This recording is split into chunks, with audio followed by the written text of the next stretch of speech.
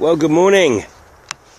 This is Ian R. Crane here, and as you can see here in the southwest of England, it's a beautiful morning, but unfortunately the sunrise is somewhat spoiled by the massive amounts of sky fracking that's been going on, and is still going on. Look at this.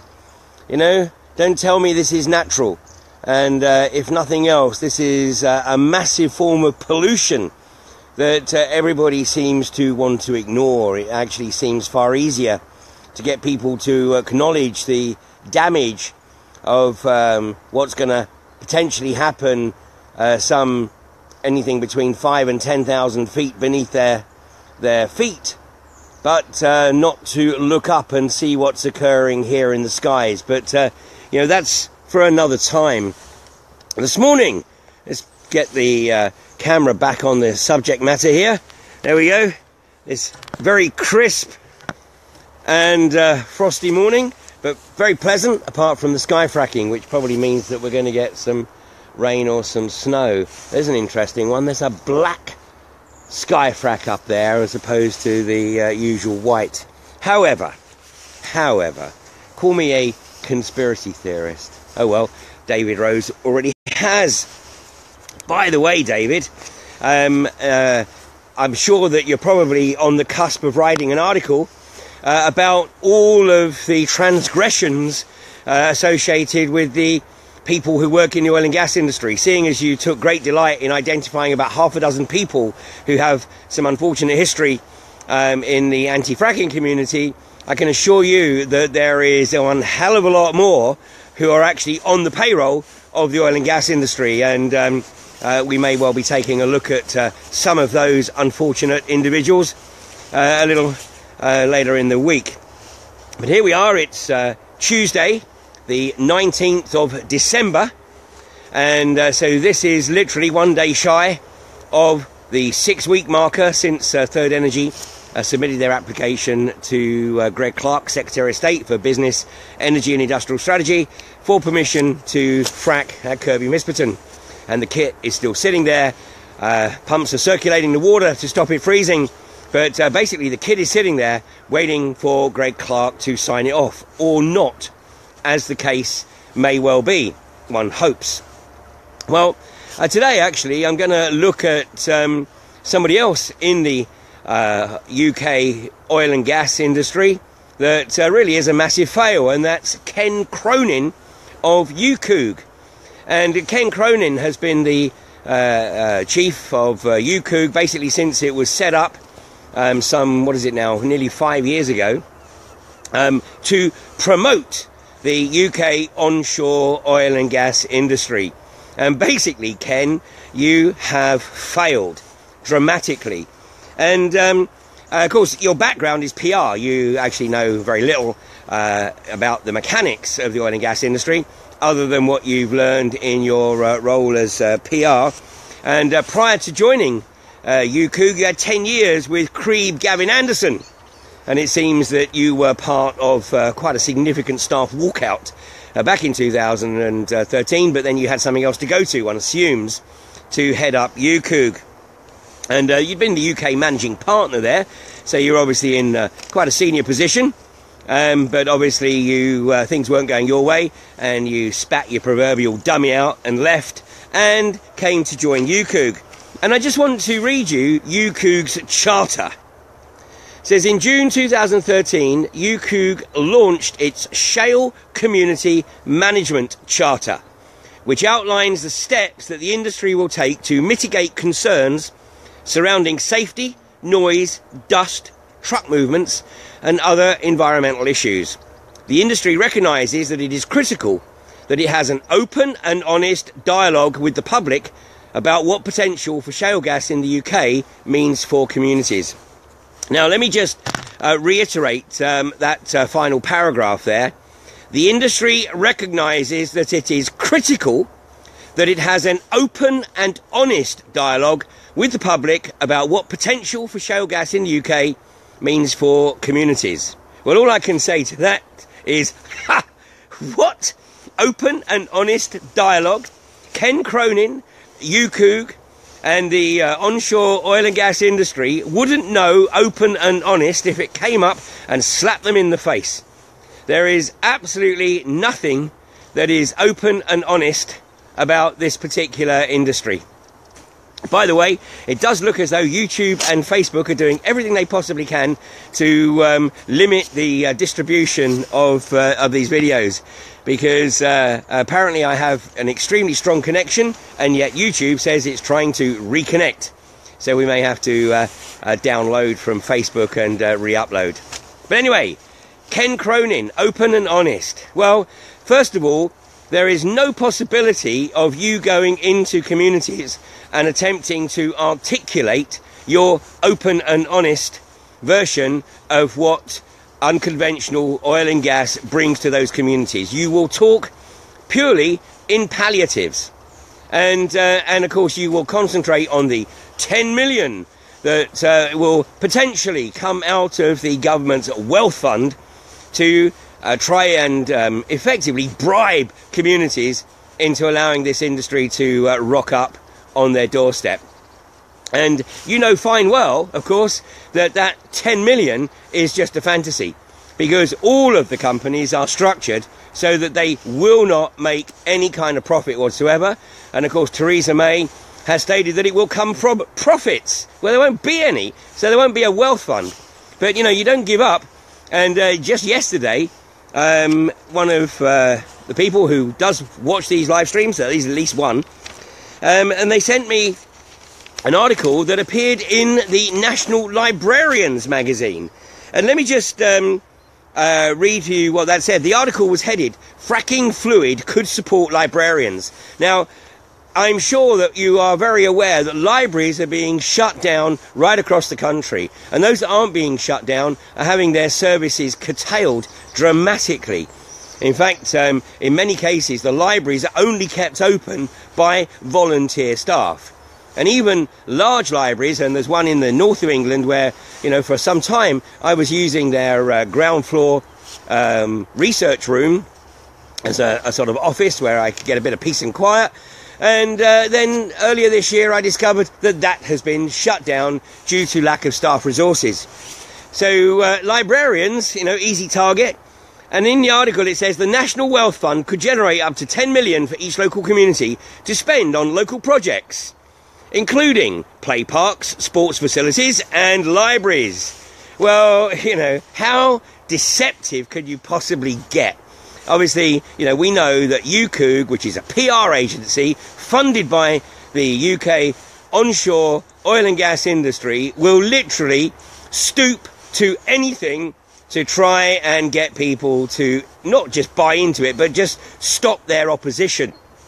And this is a bit like the nuclear industry, the nuclear waste industry, trying to bribe communities with £40 million to be considered as the location for the repository for the deep geological disposal of nuclear waste, which of course we've discussed elsewhere. So Ken Cronin, you know, here's the challenge. You, or really anybody else from the industry, is most unlikely, increasingly unlikely, to accept any invitation to debate with well-informed communities. In fact, you know, we've seen Tom Pickering recently totally spanked in a public debate in Eckington. But, you know, Tom Pickering's arrogance knows no bounds. I mean, he sat there basically through the evening really looking like he didn't give a toss. And we know INEOS doesn't give a toss. In fact, I've seen an excellent graphic that is their new logo, INEOS, don't give a toss. And, you know, maybe we'll put a link to that under this video. But Tom Pickering just sat there through the evening, just going through the motions, because he knows basically they've lost the argument with communities. And so they are now totally reliant on the British government, the British government, pushing it through in England. Because in Scotland, his home country, the Scottish Parliament have effectively put a block on any unconventional gas exploitation north of the border. Same in Wales, same in Northern Ireland, same in the Republic of Ireland. But here in England, British government, of course, wants to sacrifice the north of England to this insidious industry. So please, the beauty is that there are now literally hundreds of people around the country who are not only extremely well informed, but are also more than capable of articulating all the reasons why it is that this industry should not be established in England, and certainly not in a blanket right across the whole of the north of England, creating a massive sacrifice zone. And obviously the industry is learning, and it's increasingly unlikely to participate in any local debate other than as a box-ticking exercise to say that, well, we had the communication and everything's okay, everything's fine. Of course, the only people who believe that will be the ones that weren't actually anywhere near the presentation. So, UKOOG, absolutely no faith in this PR agency whatsoever. And in fact, Ken Cronin's response to the report, which even the Daily Mail acknowledged, at least online, from Edinburgh University, making the observation that the volume of frack waste in this country will be a massive problem. It's a massive problem in the US, it's a massive problem in Australia, and it will be a massive problem here. And all Cronin can do is trot out the palliatives that, well, there are a few facilities in the UK that are approved for the disposal of waste.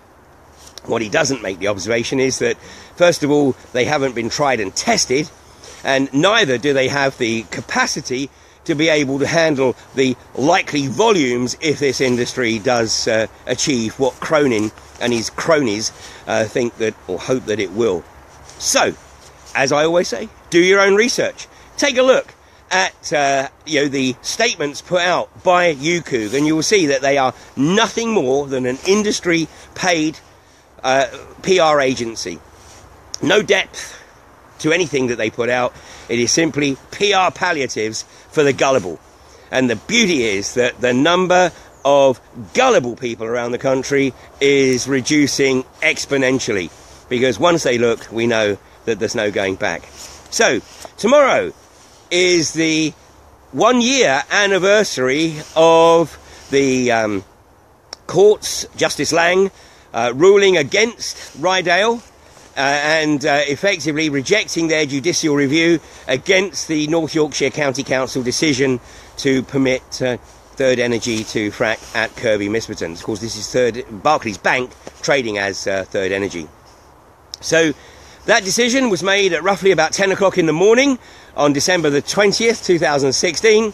Tomorrow, December 20th, 2017, 3 o'clock in the afternoon will be exactly 1 year since we took the field at Kirby Misperton, and a couple of months later reached an arrangement of sorts with the land owner. And of course, part of that arrangement is the commitment to return the field in at least the condition in which we found it at whichever point it is that we leave, which won't be any time soon unless the British government announces that it is going to follow the lead of Scotland, Wales, Ireland and the Republic of Ireland and outlaw this insidious abomination.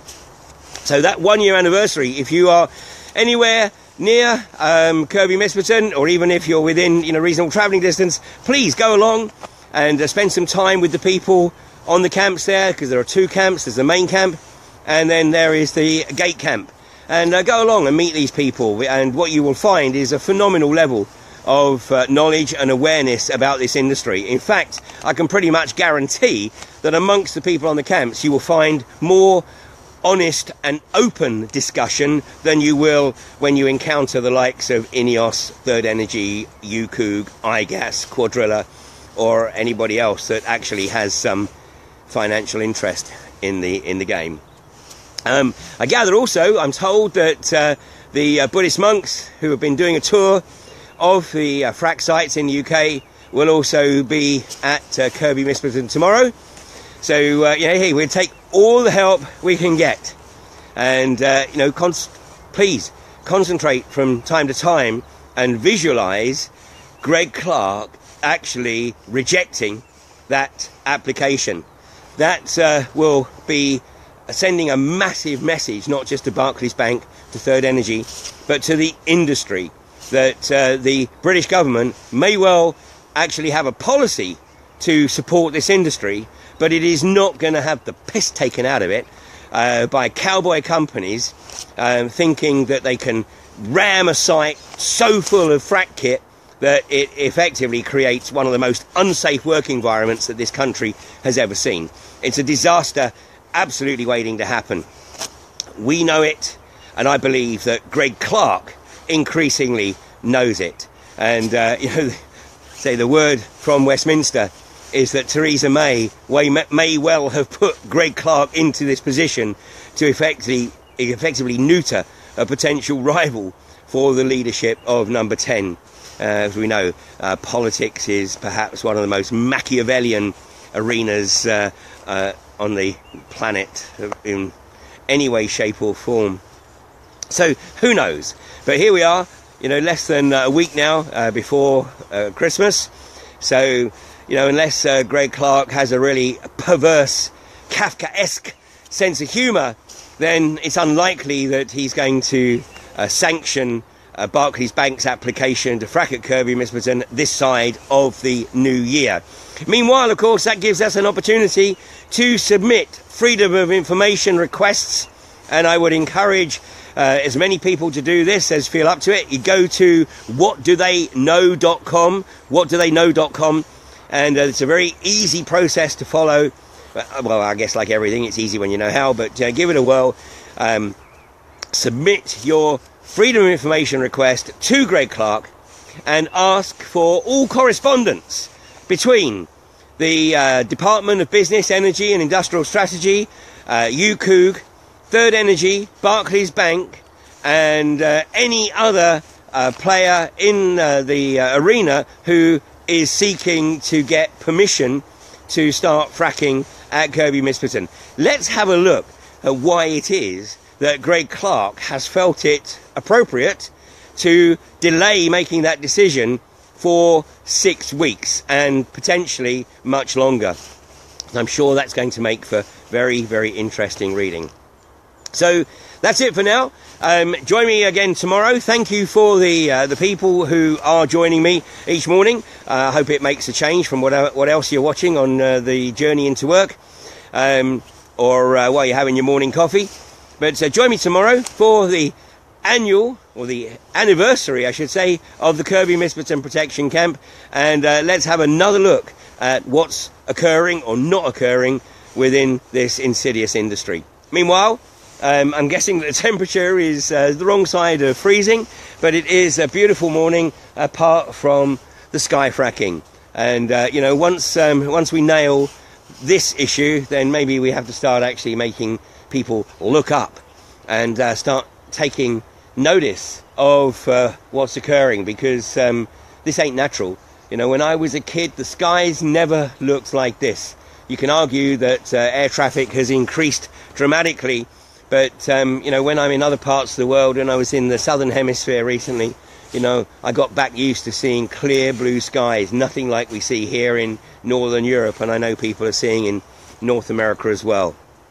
And anybody who still believes that their government has their best interests at heart, then please, it's really time to start paying some attention. Okay, that's it. Catch you tomorrow. Take care.